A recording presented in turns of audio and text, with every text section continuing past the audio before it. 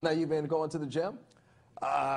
We joined, my wife, that was another one of her ideas. We'll join a gym. And of course, we signed up for 4 years because it saves us $3 a month. So, I drive by it every day. It's right on the way to Cinnabon. And I went in for an orientation program, and this was a number of years ago. My orientator, Todd, comes out. Todd.